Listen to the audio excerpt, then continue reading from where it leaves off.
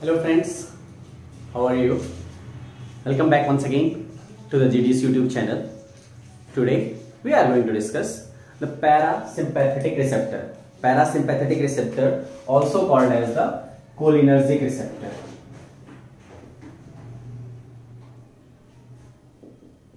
Cholinergic receptor. These receptors are under the acetylcholine. Mainly here the main agonist over we have the acetylcholine. So under this parasympathetic receptor, mainly we have the two types of receptor. These are the muscarinic receptor. These 5 types of receptor are the muscarinic receptor, and another one class here is the nicotinic receptor. This is the very summarized form of the receptor, where is the location and what are the pharmacological action of these receptors. So here I have summarized M1, M3, M5. These 3 odd number, while M2, M4 these are the even number. These have the different properties and different receptor pharmacological receptor transduction mechanism. Here M1 receptor, M3 receptor and 5 receptor. These all 3 receptor, mainly if you are talking about the muscarinic receptor, I will summarize here.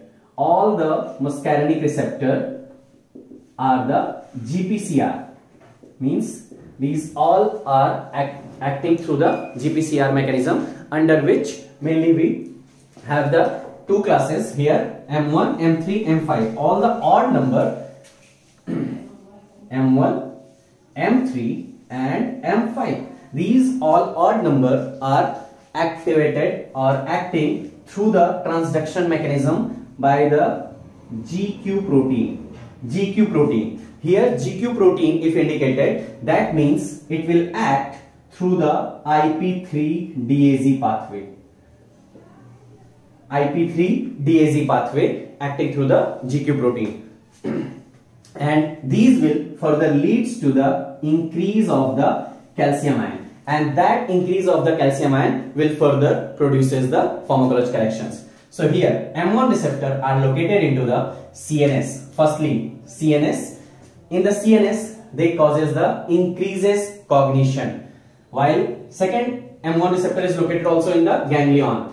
If we are talking about the ganglion, then under the ganglion it generate the action potential generation mechanism, while another one, this is also present into the GIT. In the GIT it increases the secretion. Make sure here this is not present into the GIT.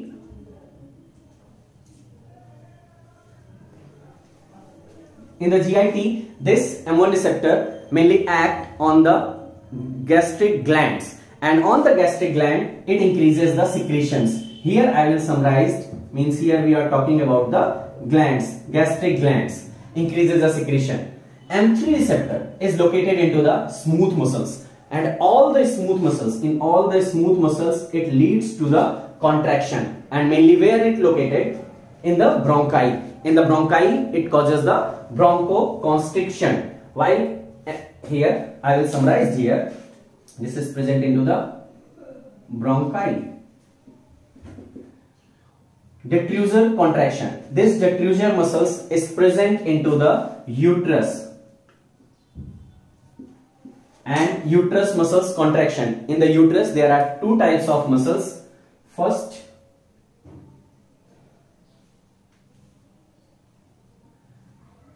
here this upper portions, here we have the detrusor muscles, while at this portion we have the trigonal muscles. So this muscles, detrusor muscles contraction, and another one in the GIT. In the GIT it leads to the contraction. Now next, blood vessels. In all the blood vessels it causes the vasodilation. But how? When it acting through the IP3-DAZ pathway, then it leads to the calcium ion concentration, increases the calcium ion concentration. This increased calcium ion concentration, what happens?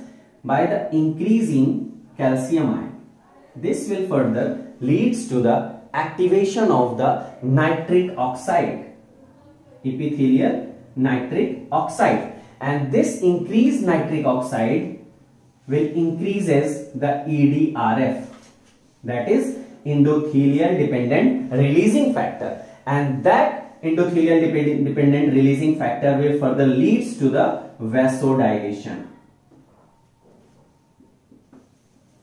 So all have the contraction is mainly blood vessels. In the blood vessels, it leads to the dilation, and this vasodilation carried out due to the increased nitric oxide, ADRF, and the vasodilation.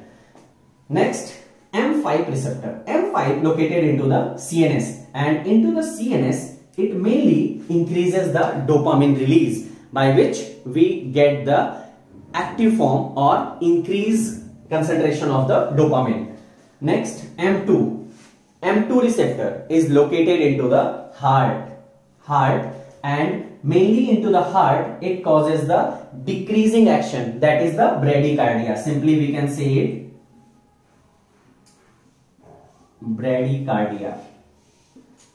And into the bradycardia, all these three things, force of contraction, rate of conduction, and heart rate, all will decreases.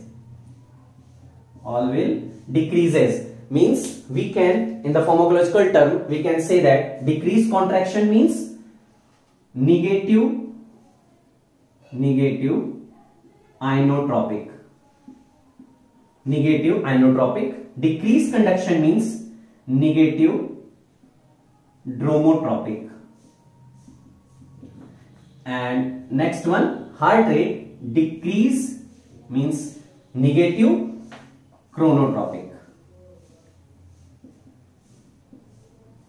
So these are the three negative forms that will leads to the bradycardia. So M2 receptor leads to the bradycardia and decreasing the contraction, conduction, and heart rate.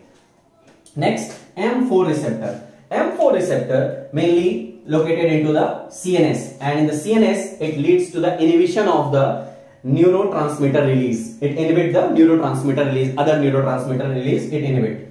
Now next, these all muscarinic receptor are act through the GPCR, while next, nicotinic receptor. Nicotinic receptor are two types, NN and NM. NM and NN, and these are the inotropic receptor. Inotropic receptor, or we can say these are the ligand gated ion channel. Ligand gated ion channel.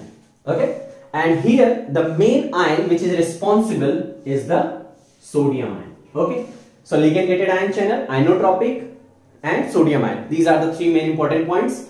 On the basis of this, nicotinic receptor are located into the different position, NM and NM. NM receptor located into the neuromuscular junction, and on this neuromuscular junction it causes the muscle contraction.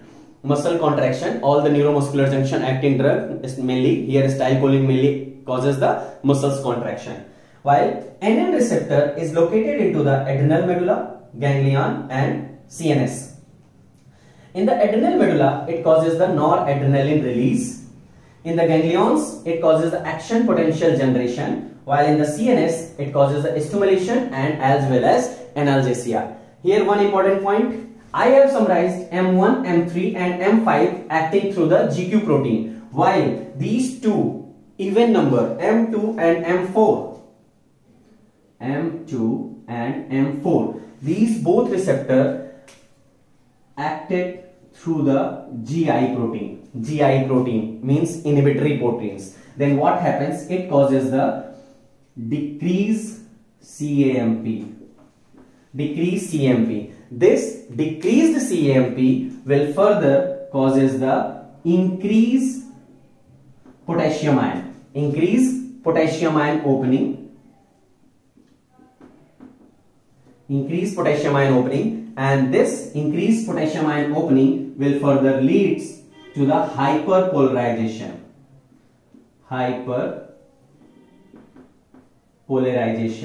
And this hyperpolarization will produce the here mainly the inhibitory action, that is here inhibit and here decreases. So this inhibitory action is due to the GI protein that will further decreases the CMP and further increases the potassium ion opening and leads to the hyperpolarization and inhibitory action.